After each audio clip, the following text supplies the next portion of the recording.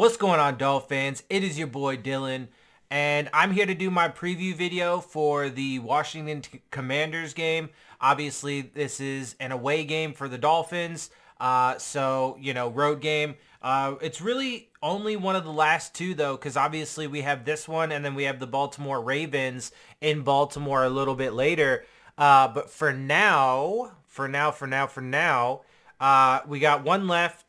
We got one left after this, but for now we're going on the road to Washington, and yeah. So let's just go ahead and get into it. Obviously, I'm gonna take a look at the injury report, which for some reason, like, I don't know, it's weird. When I do my video on Friday, my preview video on Friday, sometimes the injury report's not done. I mean, like, if you saw my last video for last week's game, the Black Friday game, I think I did it Thursday because it was, game was Friday. But the injury report, it wasn't, fully filled out. I don't know. Sometimes it is, sometimes it isn't. Sometimes I got to find it in a different place. It is what it is. But anyway, let's go ahead and bring that up. We're going to start there. Then we're going to get into, we'll take a look at the like current statistical standings for both teams, and then I'll give you my thoughts on this game and so on and so forth. So here we go. All right, so unfortunately the Dolphins injury report has a lot of motherfuckers on it. And it looks like Kader Kohou's injury is actually new. Looks like he just got put on to the injury report on Friday. But he didn't have any game status designation, obviously, so he should be good to go. But anyway, so, I mean, the long list of players: Armstead, Chris Brooks, Lester Cotton, Javon Holland, Robert Jones, Kendall Lamb, Blake Ferguson, Tyreek Hill, Robert Hunt, Kader Kohou, Raheem Mostert, Durham Smythe, Devon Achane, Elijah Campbell, Bradley Chubb, Chase Claypool, Alec Ingold, Tua, and Connor Williams. I mean, Tua obviously just has the that laceration on his arm. No big deal. He got stitches. He's good to go. Let's see. Who else is notable? What else do we got? So, Javon Holland. There were a number of guys that didn't practice at all Wednesday. That was Javon Holland, Kendall Lamb, Tyreek Hill, and Raheem Mostert. Although Hill and Mostert did return to practice on Thursday. So, probably just veteran rest day for them Wednesday, their usual rest day that they have a lot. Let's see. I mean, Armstead was limited all week. That's good. Armstead is expected to play. Pretty sure he's going to play. Let's see. Javon Holland, the questionable guys are Armstead, Chris Brooks, Lester Cotton, Javon Holland, Robert Jones, and Kendall Lamb. Although I think Armstead's going to play. I think Kendall Lamb will probably be available. Let's see. Robert Hunt, though, should be back. No game status designation. He's expected to play. Achane is expected to play. And then pretty much everybody else, I would think, would be expected to play. So, let's see. Achane, Elijah Campbell, Bradley Chubb, Chase Claypool, Alec Ingold, Tua Tagovailoa, and Connor Williams were all full participants on Friday, which is good. Tua was full all week because it was just a cut on his arm. Yeah, so even though there are a lot of guys on the injury report right now, obviously battling through things, we're still relatively healthy. I mean, we're not in a bad situation. And, I mean, obviously the biggest thing was the Jalen Phillips injury, obviously losing him for the season. So he went down with that Achilles. But I do think guys like Andrew Van Ginkel and Emmanuel Ogbah will be able to fit in and pull up some of that slack. I do think that having JPP will also help that situation. So I'm not really, worried about it. It is what it is. Yeah, it is what it is. I mean, this is, it's late in the year and, you're going to have guys banged up. But we are relatively healthy and we are getting even more guys back. I mean, like I said, I do think Armstead will play. Robert Hunt is expected to be back so that way he can fit into that right guard spot and, either put Eichenberg somewhere else if he's needed or, give him some rest. But we are getting healthier overall. And like I said, too, this game, next game against the Titans at home and then the Jets at home, I'm fine with the Dolphins resting any of these guys, any of them, for the next 3 weeks.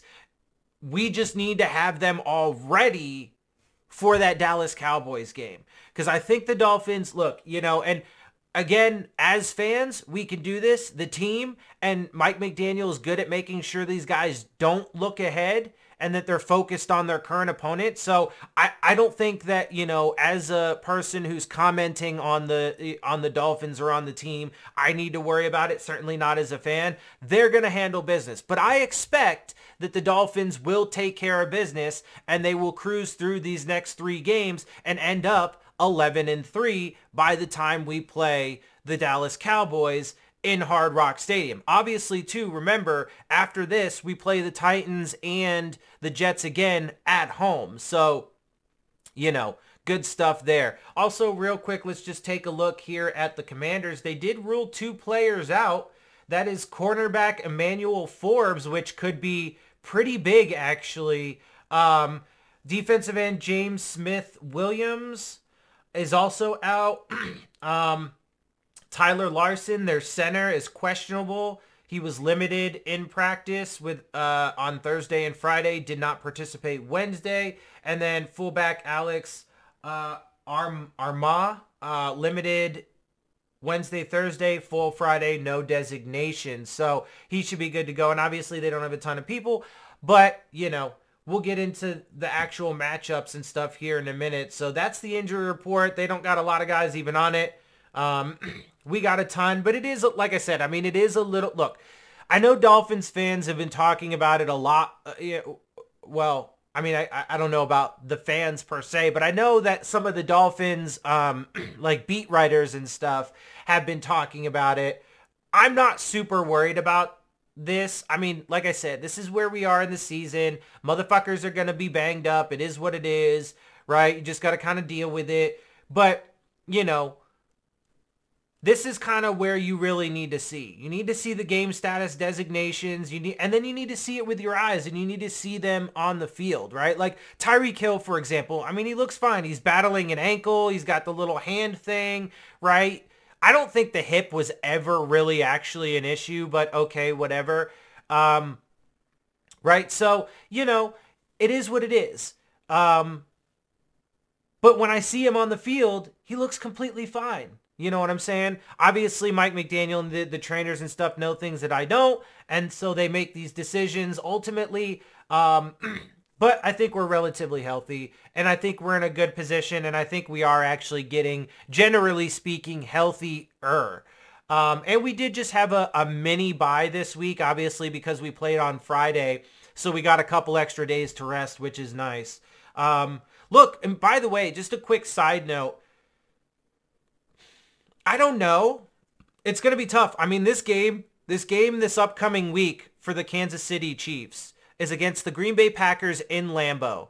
And obviously, the Chiefs are not the same old, like, high-powered juggernaut Chiefs. Their defense is better than it's been since Patrick Mahomes has gotten there. But, they do have their struggles, and they have lost to teams that they shouldn't have, and so on and so forth. And the Packers are playing really good right now, and they have to go on the road into Lambeau. So there is a chance, man, that the Chiefs could end up losing.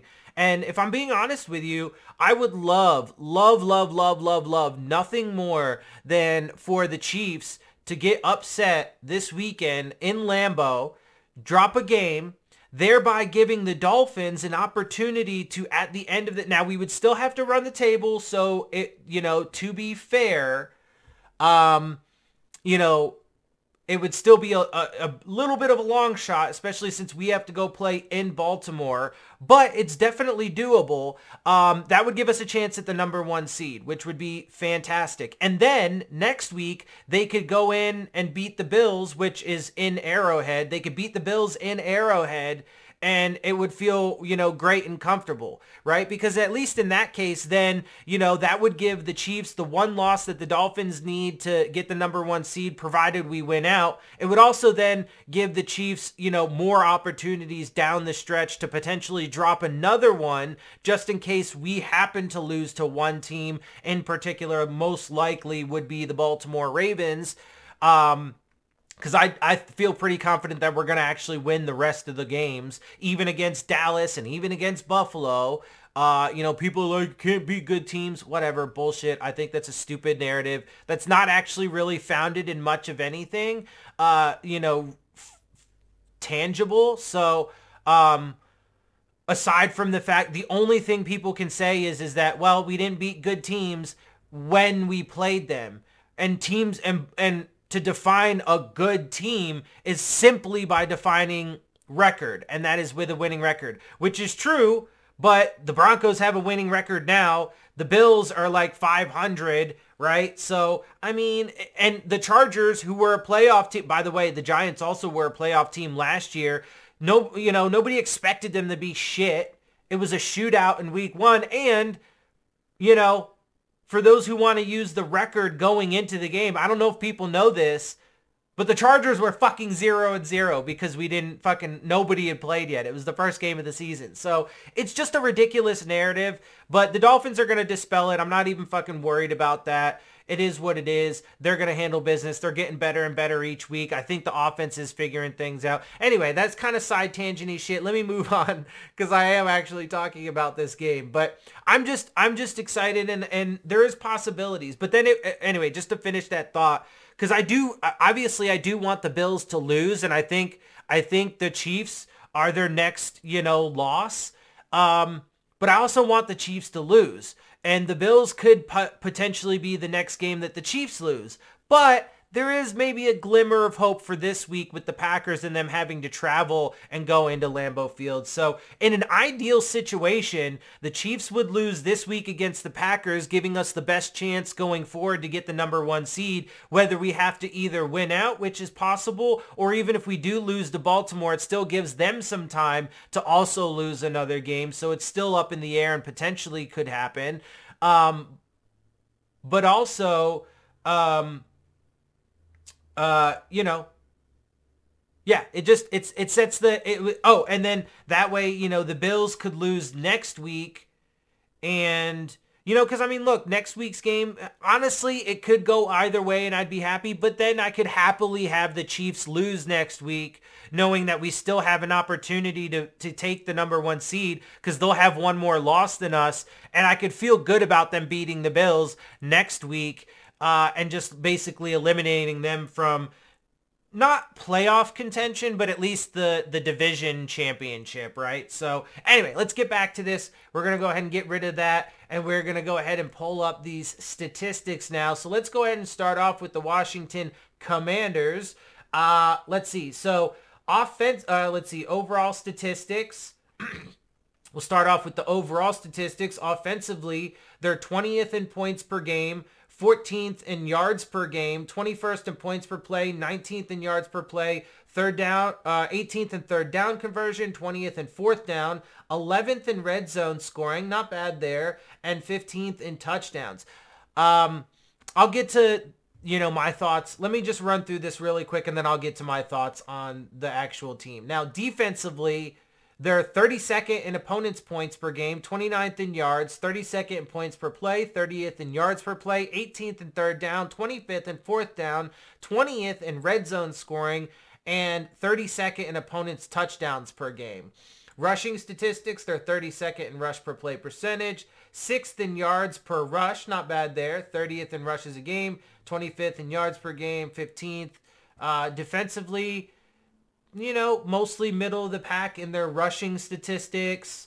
Passing offensively, you can obviously see in pass percentage and let's see, completion percentage and passes per game. They're number 1 in the league. They're very, very, very, very pass heavy. And that's one of the big reasons why Sam Howell actually leads the league right now in passing yards, because they hardly ever even fucking run the ball, which will be good for the Dolphins. Again, I'll talk about that more in a second. Also, they haven't had their bye yet, so he has one more game than, let's say, Tua, who I expect to take that lead back over here very soon.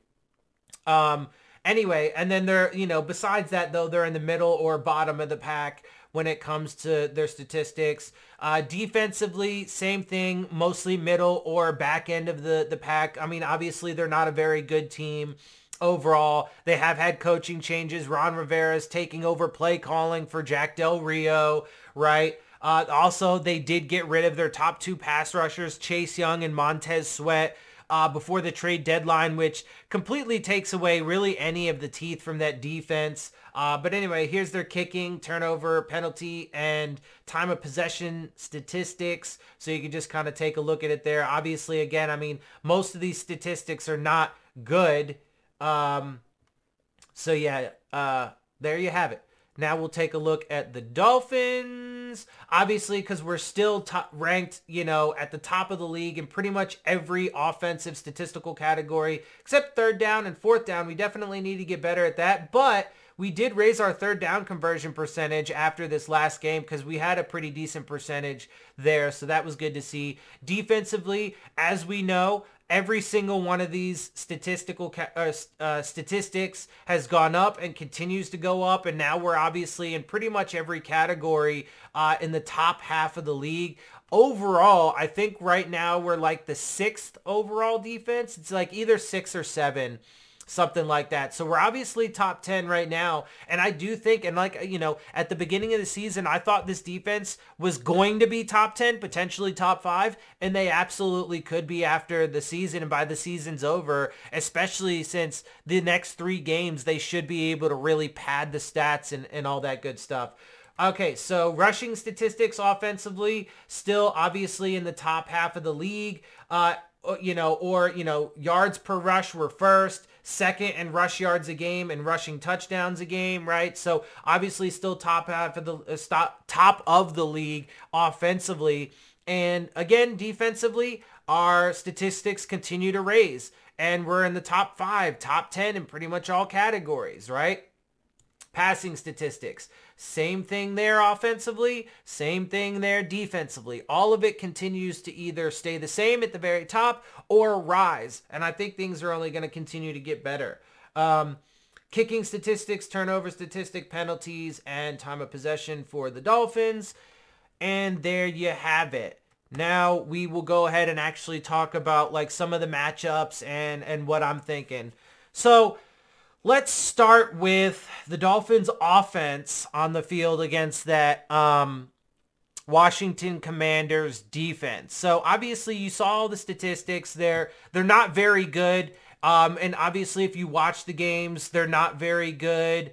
I think this is going to be a very good opportunity, honestly. So let me just say this. I think this game is going to be another one of those games where the Dolphins live up to the narrative that's out there that they can only beat the bad teams, right? I think they're going to beat another bad team.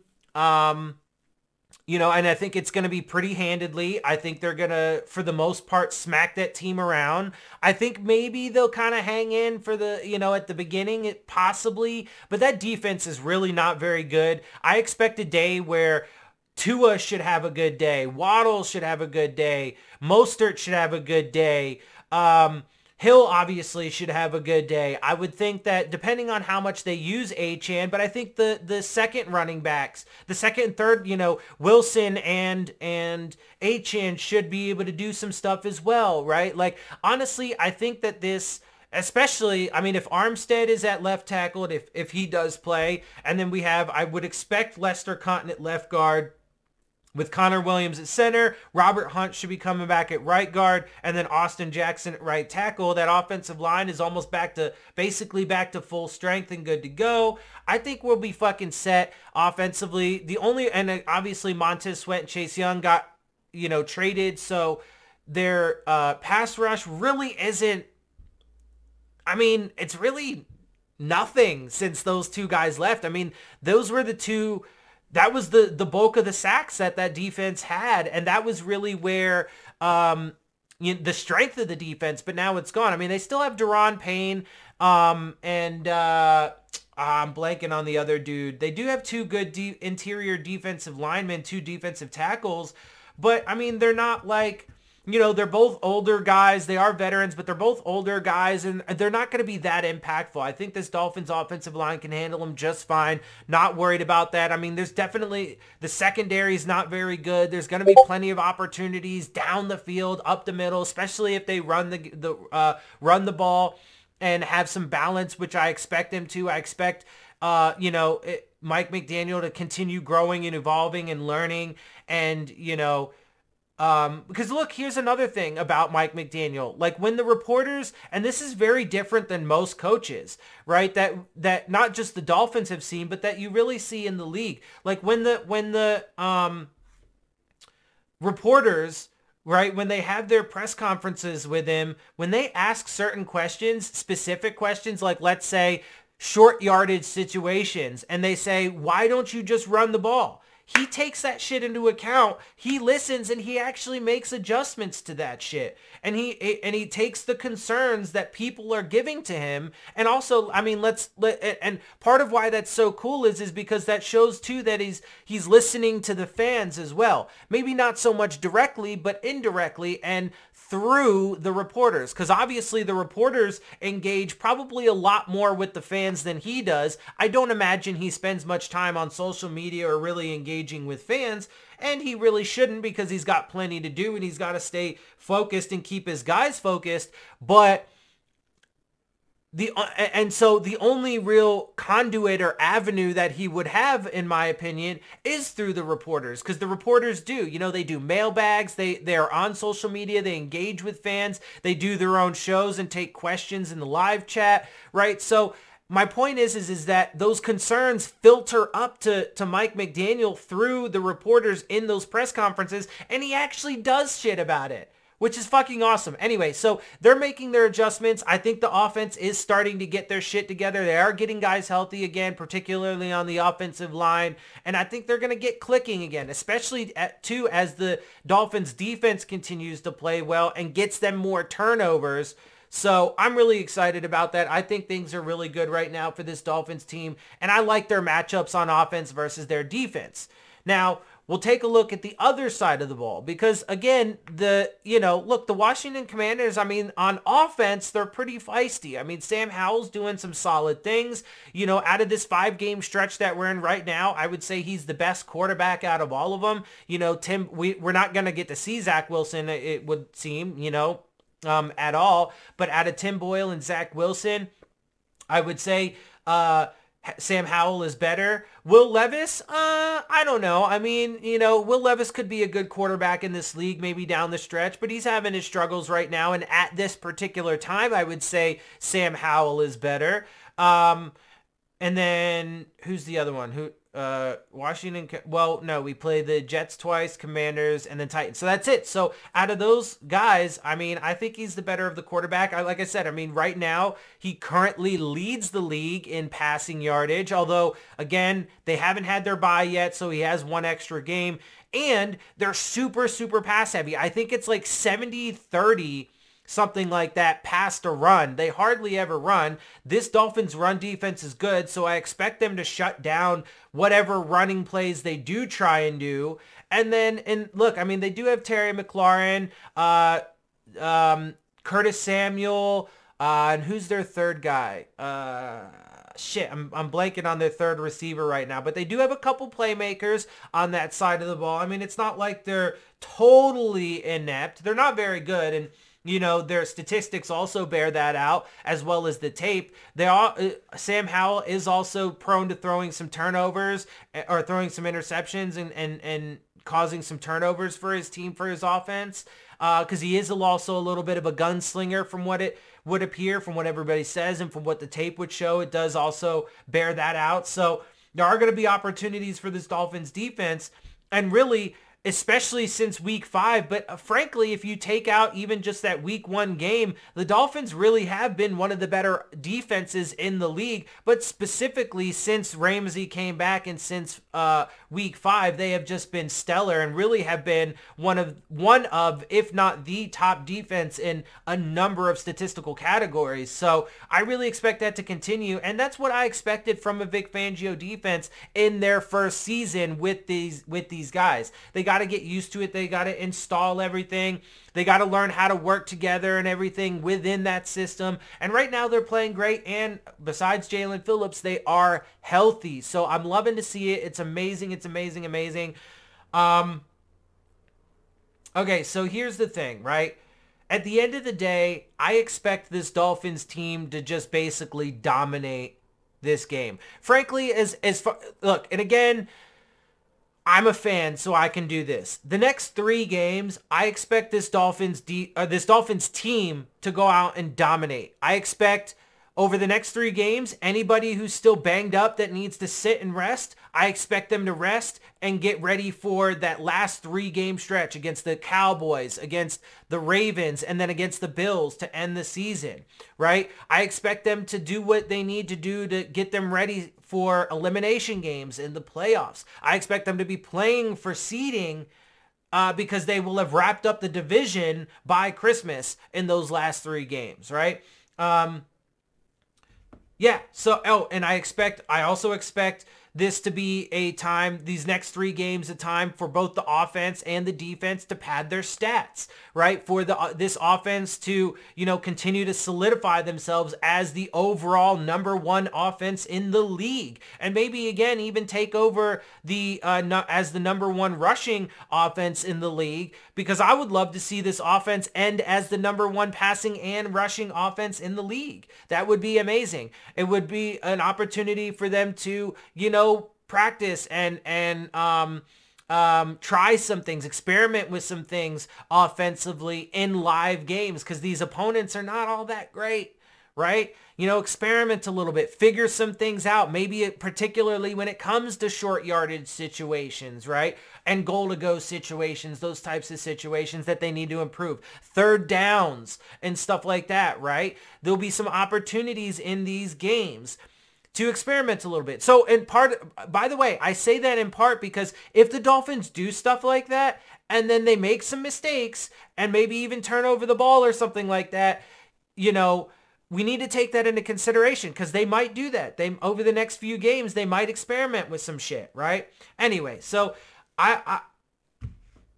look, Dolphins are in a better situation than they've been in the past 20 years. Even in 2016, even in 2008, even in 2000, since 2000, since we won a fucking playoff game, the Dolphins have never been in a better situation. And frankly, even counting that, I still think this team is primed and ready, and so many things are falling into place for the Dolphins. And I think it's fucking awesome. I think it's amazing.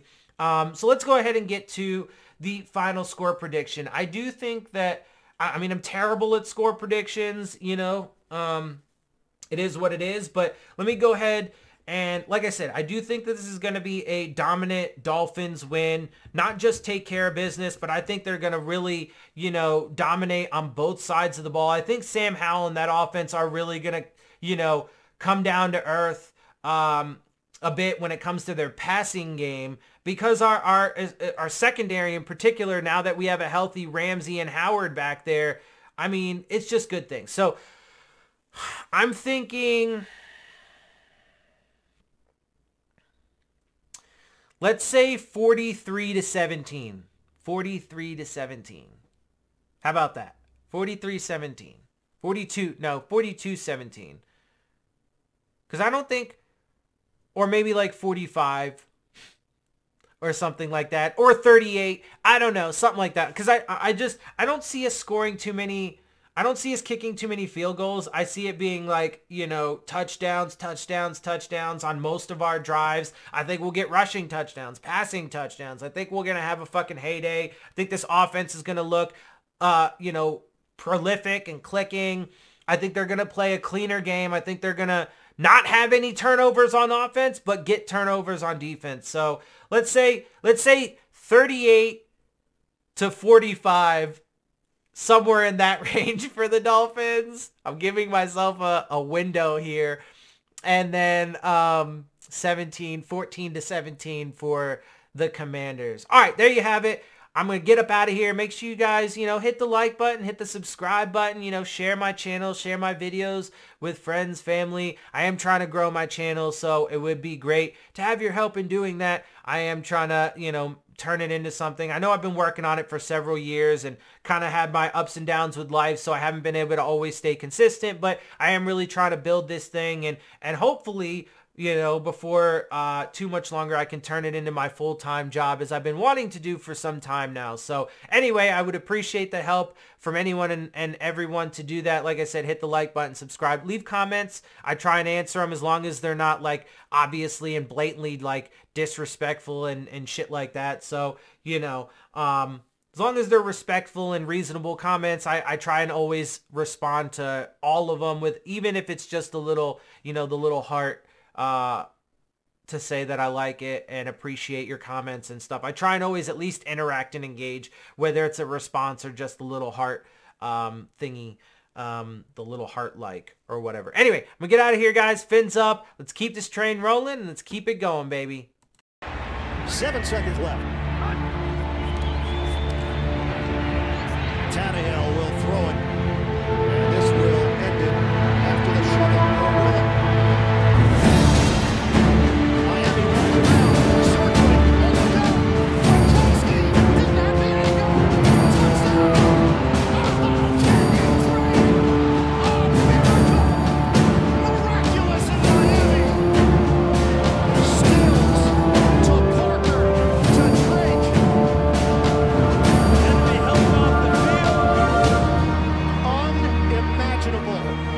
Taken place here in South Florida.